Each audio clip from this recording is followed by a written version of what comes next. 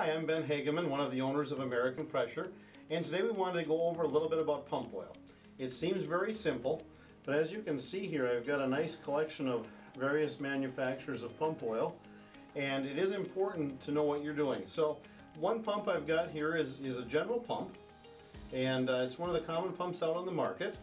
Got a dipstick. One question I often get is, do I use the dipstick to check the oil? Do I look at the sight gauge that's on the side or the back of the pump? What's the best way to do it? I think the sight glass is the best way because it's easiest to see.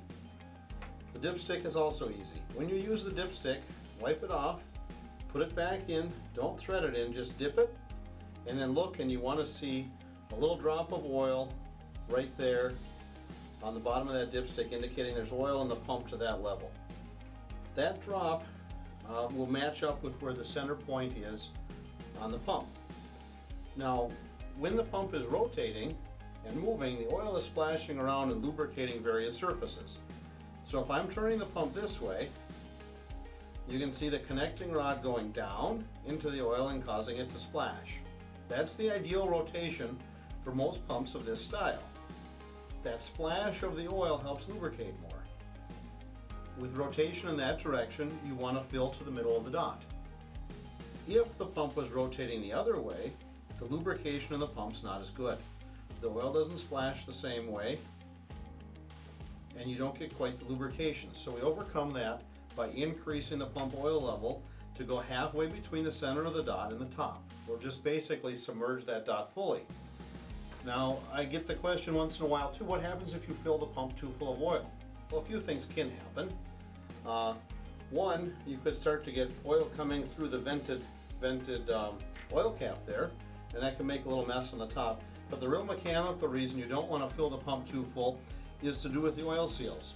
This area has good lubrication, and if this were fully submerged in oil, the oil would be full and there'd be no air to let expansion and movement happen, so you could damage that oil seal or cause oil leaks. So one question to ask yourself if you've got a failed oil seal is, did you put too much oil into the pump? That can give you premature oil seal failure and damage those things.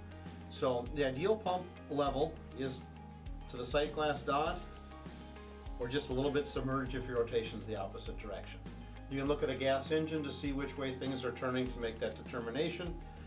But when we're going forward here, we need a little more oil. We want the splash. You got to maintain the splash.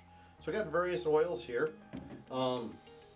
This particular pump would be very happy with the ISO 100 series. It's a 15W40 motor oil. Same kind of thing. In the pump oils, you're going to see more additives to handle lubrication and water in the oil. Get better life out of the pump and everything else. Now I've also got the Series 220 here, which is a thicker oil. So some of their larger pumps are heavy environment pumps. You want to go to a little bit different oil to overcome the environment you're in.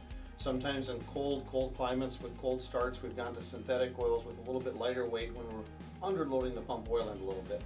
Point there is, if you're not sure, you're not using it in the standard way, give us a call. We'll go over your application, see what oil we should recommend for you. Sometimes this pump would be great with this oil. In rare cases, you might need to use it with this oil, a little bit thicker. And in other cases, you'd probably even want to go to a really thin oil if you're going really cold and underutilizing the horsepower here, like a 5W weight synthetic on the low side for better startup. Now, there's brands of oil. General Pump oil is great in a lot of the Italian pumps, very similar to what's used in AR and some other ones. And Cass got an ISO 68 oil. It's a little thinner oil. Their lubricating surfaces are a little bit lighter, and they flow better in keeping the crosshead areas and so forth lubricated properly with the cat oil. You put this oil in a cat pump, you might not like the results and will probably void that oil in warranty. We also stock Landis pump oil, Premium 10W40, got the additives and so forth in it. Work good across a lot of the different Italian pumps, including the Landa pumps. And then you'll notice I've got some Karcher oil set here. They actually have a wobble plate pump, and you'll see that they've got a 15W40 and a special 90 weight. Single phase, 3-phase. A little more industrial, a little heavier weight. Single phase motors, a little lighter way the way the oil works, and that. So we've got a lot of choices of oil on our shelf. and I've just touched on the surface of it here. Call us at American Pressure. We'll be glad to help you answer your technical questions on pump oil to make sure that you've got no risk of downtime because you're using the correct lubrication. Now, that covers what oil to put in, but when do you put it in? A good rule of thumb is after your first 25 hours of use, it's time for an oil change. So after 25 hours, drop the oil, put fresh oil in, and then on a belt drive pump like this, probably every 500 hours after that. On a direct drive pump, every 250 hours. Take a look at your oil. You'll see it if it starts to look milky colored. There's water in that oil, change it right away. See if you can identify where that water is coming from. Water could be getting into your oil by dripping on the pump manifold here, getting in. There could be a crack in a ceramic. You could be getting it in from humidity in the air, kind of like dew on a windshield. You get a little moisture coming into the oil bath. That'll drop down and turn your pump into a milky colored oil. So you keep on top of that, keep your pump well maintained, and we're glad to do that work for you so you don't have the headache and hassle and risk of not quite doing it the way you want it to. Give us a call today. Thank you. American Pressure.